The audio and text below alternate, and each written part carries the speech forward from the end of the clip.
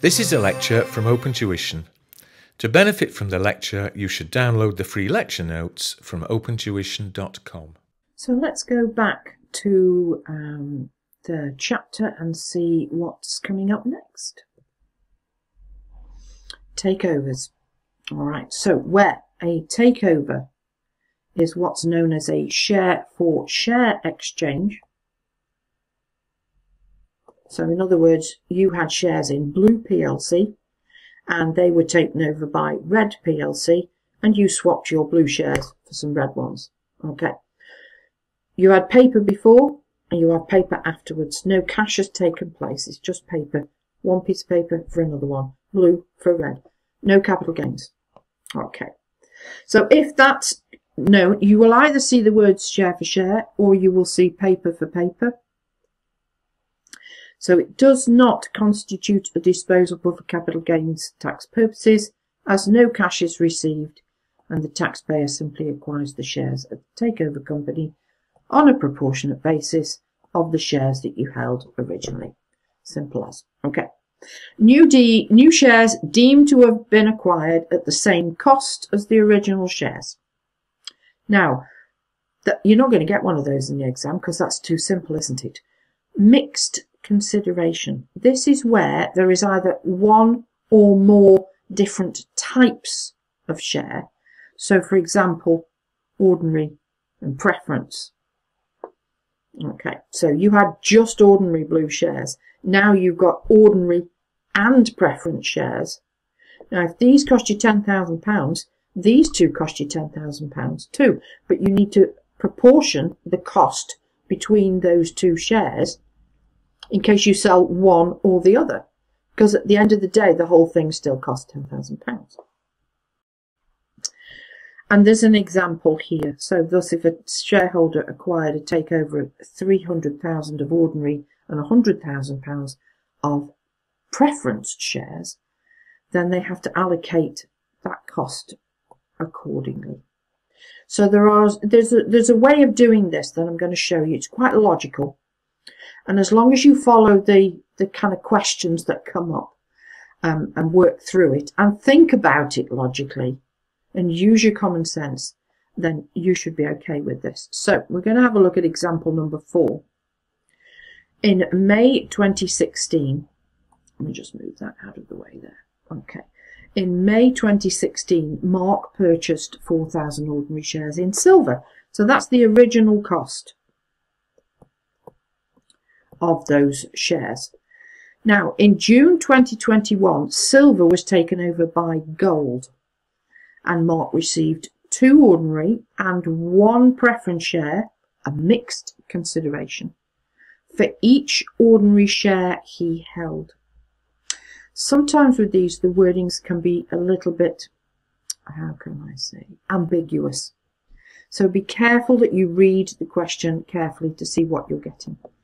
Now, immediately after the takeover, the ordinary shares are worth £5 and the preference shares are worth 2. Now, he sold the ordinary shares and that's the proceeds. So again, we know what the proceeds are. It's the cost of 12,000 that we need to do some calculations on and that rules apply to. So let's have a look at how that works in reality. We're going to start with the capital gains computation. So we know what the proceeds are. That's £35,000 that's come from the question. Less the cost, and we're not sure what that is yet, gives us a gain. Now, in reality, you're going to get half a mark for that, for copying the question, for copying the proceeds.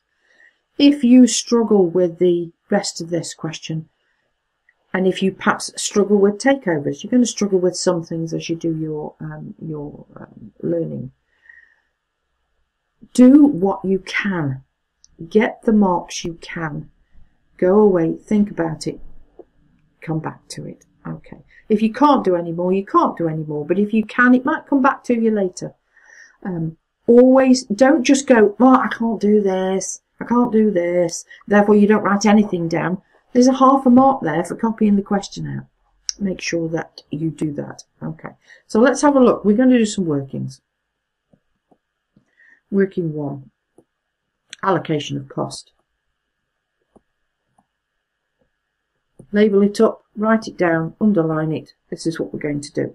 So, what did he have? He had 4,000 silver shares, and they cost him £12,000. Okay, bring the information from the question into your answer. 2. What did he get? He got 2 ordinary and 1 preference for each of those shares.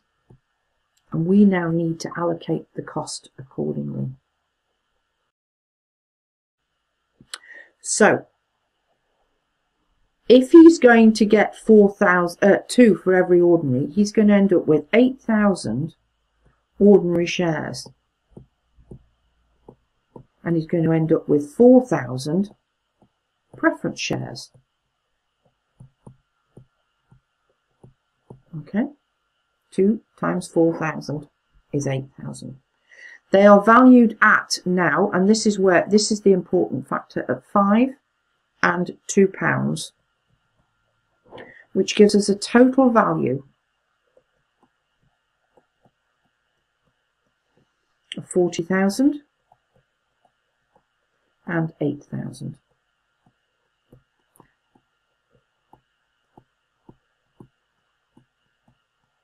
So 8,000 times £5 is 40,000, and 4,000 times £2 is 8,000.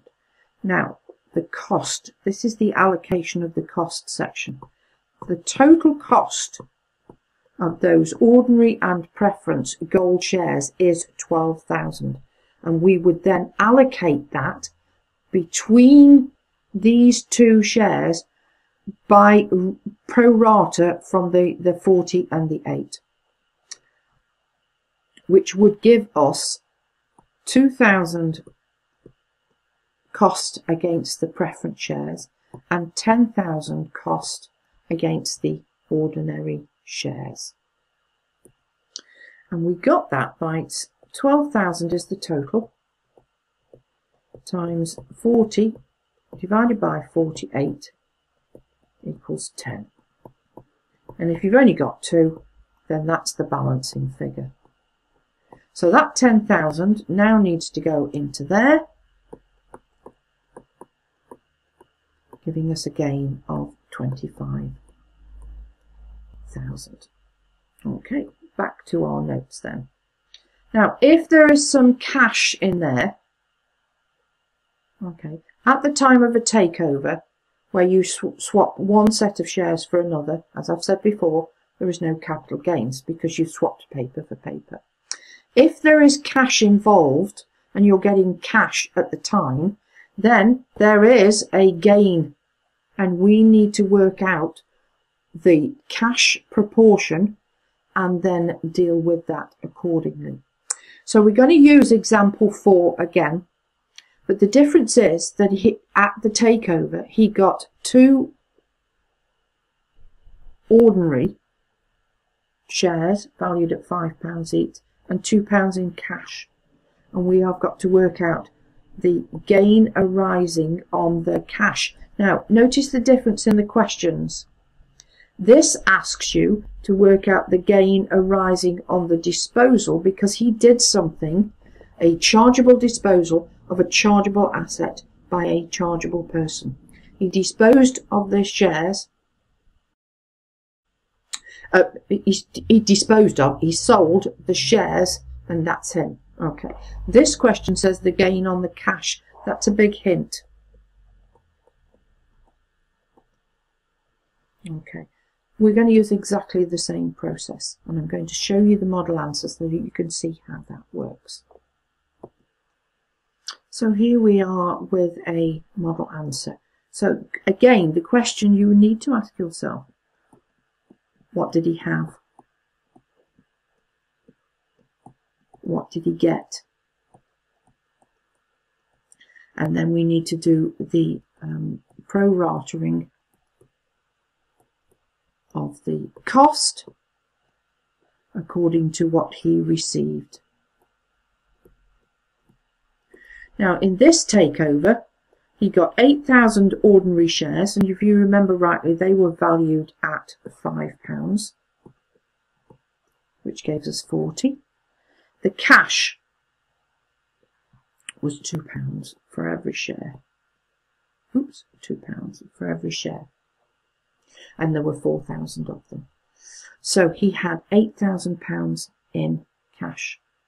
So the original silver limited share cost was 12, is then divided between the shares and the cash received from gold limited proportionate to the value, as we did before. So what did he have?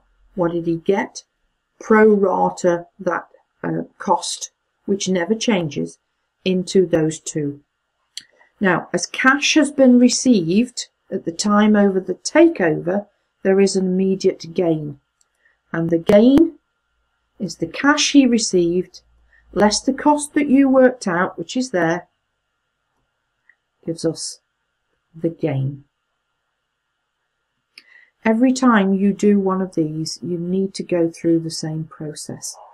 So take your time, go back to this section and read it again, listen to the suggestions that I'm giving to you, and practice these questions.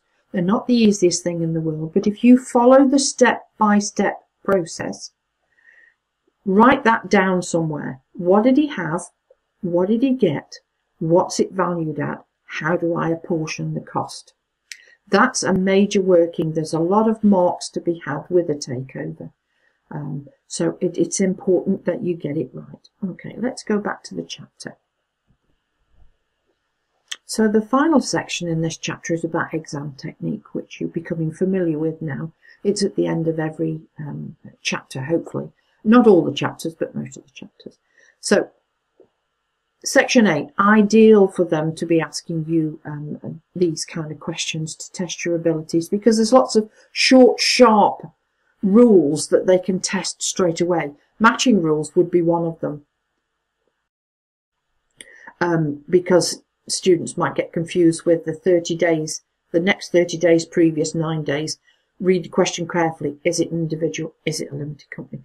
You might get all sorts of different variations about valuing things, or how much is the cost after takeover, all of those kind of things, or how many shares did we get at takeover. So there's lots of little rules that they can ask you, as well as asking you a bigger section potentially. So this first multiple choice question, Winifred gave 10,000 shares in wills to her daughter during 2023-24.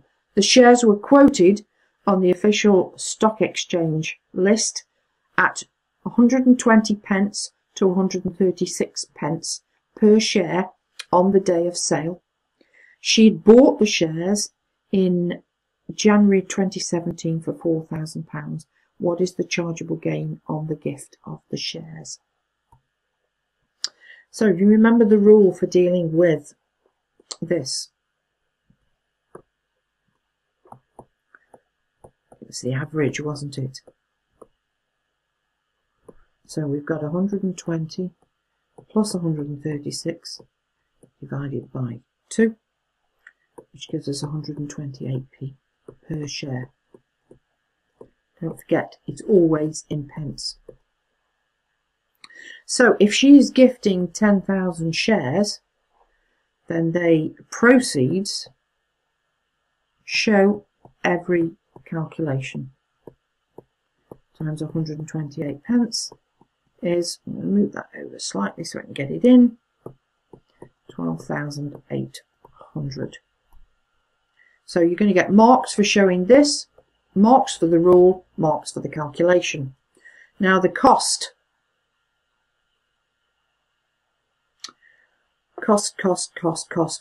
is there, 4,000.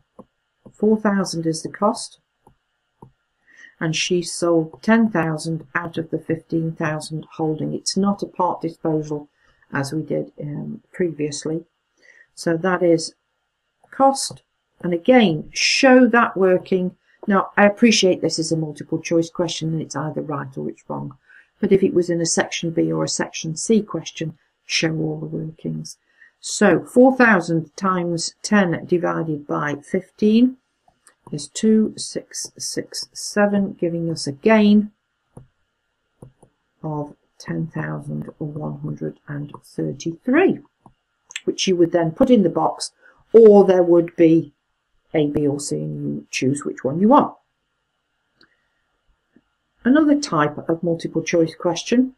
Herbert bought 50,000 shares for £90,000, that's the cost, in May 2012.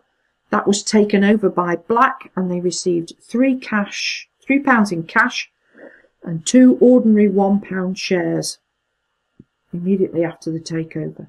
Black PLC shares were worth £1.20 each. What is his gain? And the gain is on the cash at the time. So let's do some maths with this one because I think we're going to need a little bit more space with that. So he had cash 50,000 times £3. So he's had £150,000, which is the market value, the total market at the time. And the shares, 50,000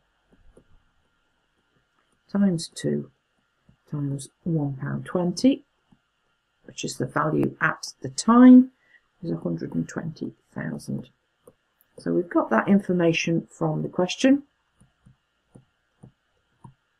Now the cost from the question was that. So we need to now pro-rata that, because this is the figure we need. We need to know, because the gains position is proceeds. He received £150,000 and we need the cost. And obviously if it was a full question you'd need to write it all out, but obviously this isn't a full question, this is multiple choice, you only need a little bit. So we're going to pro-rata this. Okay, we're going to pro-rata this, and it's 150 over 270 times £190,000. And the cost is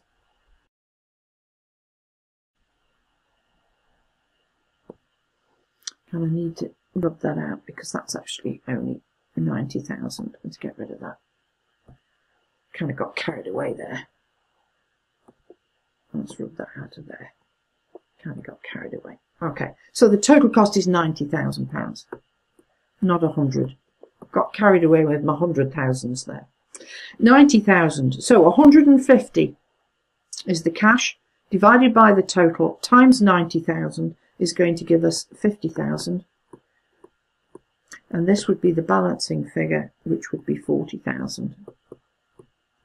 So 50,000 is our proportionate cost, giving us a gain of £100,000.